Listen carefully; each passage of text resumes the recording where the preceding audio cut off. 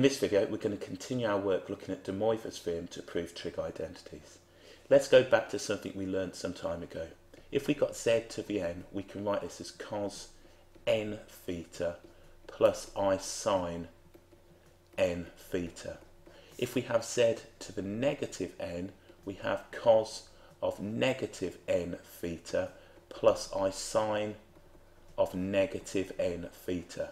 And using our rules of odd and even functions, we could write this now as z to the negative n was equal to cos n theta minus I sine n theta.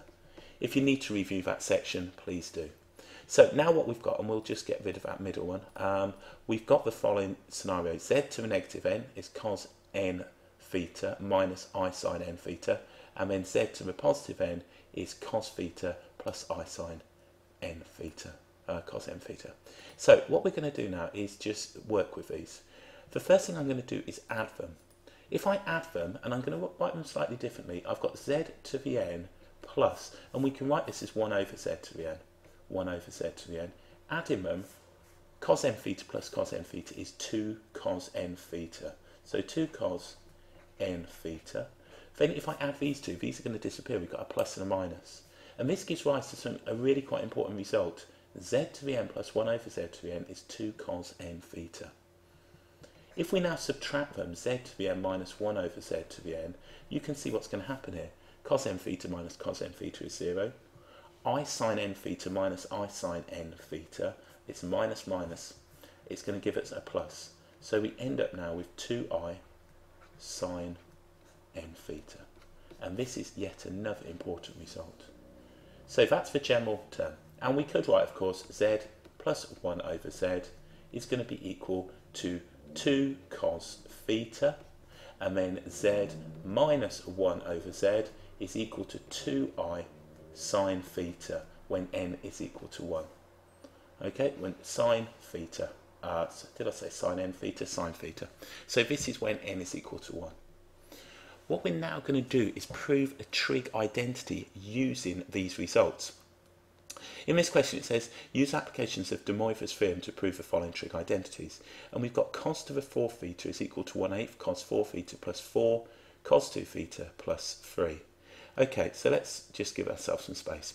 Now, we know using the binomial expansion, we showed in the last video that we can expand these out, collect it all up, and equate the real and imaginary parts.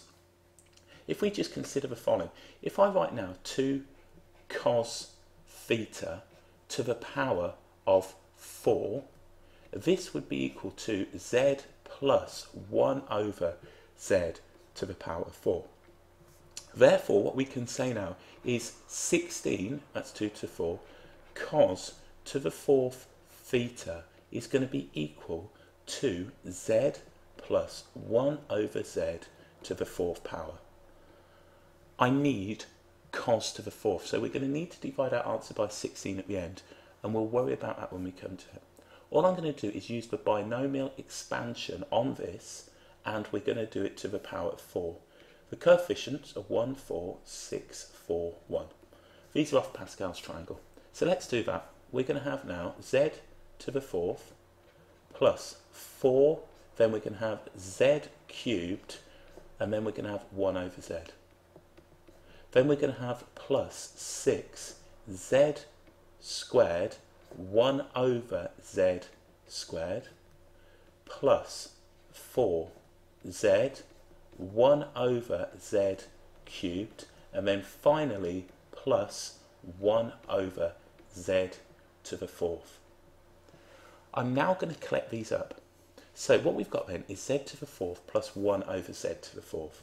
So I can write this as z to the 4th plus 1 over z to the 4th. If we now consider this one right here, we've got 4, and the z cubed and the 1 over z is going to give me z squared. And this one, I've got 4, I've got z multiplied by 1 over z cubed, which is going to give me 1 over z squared. So I've got 4 z squared plus 1 over z squared. And then finally, if we look here, z squared over z squared is going to cancel, which leaves me plus 6. So if we just move this over now, let's pick this up and move it. We know that this right here is going to be equal to 16, so we can write this now as 16 cos to the 4th theta is equal to this. Now, let's just go back a second.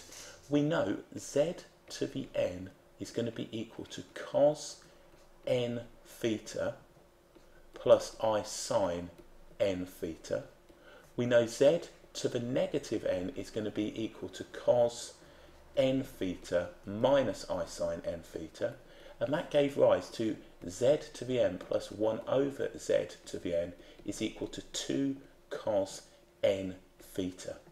So if we just match this up here, we can see that this is going to give me 2 cos 4 theta.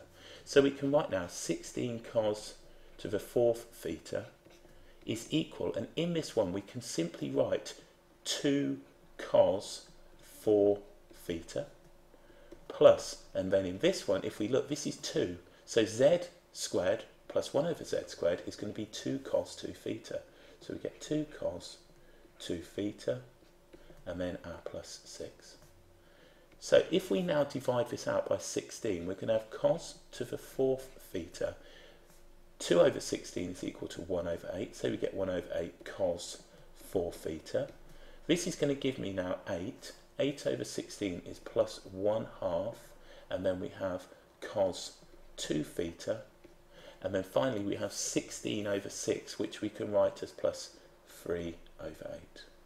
And if we look back at what we were asked to find, we were asked to show that cos to the 4th theta is 1/8 the quantity.